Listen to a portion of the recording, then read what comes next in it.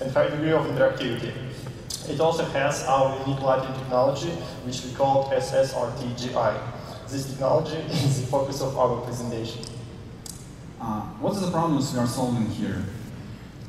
Unlike regular applications, we have 900 dynamic objects in a single room. All of these objects can be moved freely and affect lighting of each other drastically. This scene unveiled a set of typical problems in modern 3D engines. Most of them use a combination of light maps for static objects with light probes for dynamic objects, and introduces a set of problems with lighting. First, dynamic objects stand out against static ones lit with light maps. Second, if you try to rely on light probes for all the objects, it will give us more consistent look, but there will be problems with ambient lighting. For example, take a look at noticeable edges on adjacent surfaces and ambient light bleeding through objects. And third, close-up shots are still the problem for real-time 3D graphics. And people can notice even slight imperfection in small things because we deal with human-sized objects every day. Why there are not such problems in offline rendering? Well, ray tracing, that's why.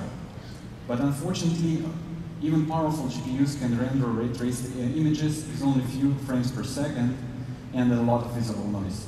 Luckily, we use ray tracing only for imitation of global illumination, and we combine it with traditional analytic lights in order to achieve really good performance.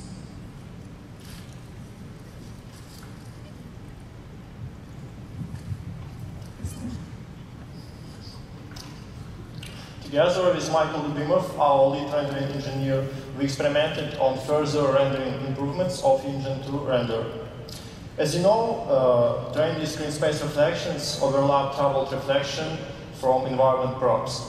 Just for fun, we decided to use the same algorithm for calculating of global illumination. The result was very impressive, making all renders look non-realistic in comparison.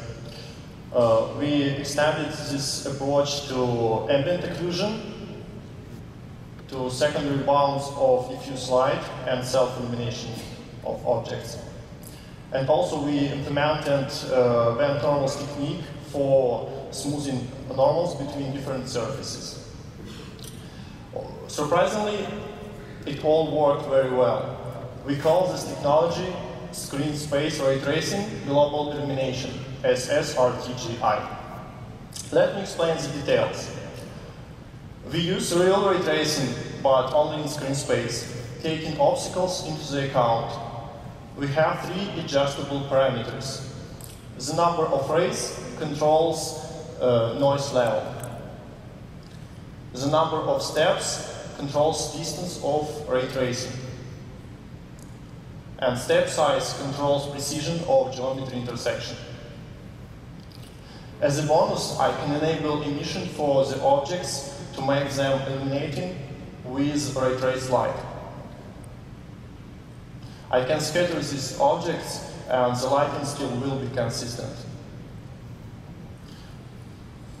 This technology works per pixel for any distance, ranging from close-ups to outdoors. So what is the results? SSRTGI gave us really consistent and good-looking image. Also, we got rid of long process of breaking light maps. SSRTGI has really nice potential because it can be used as a replacement for usual screen space global illumination with comparable performance. And it can go even further in terms of visual quality on higher settings. The performance is really good, as you can see here.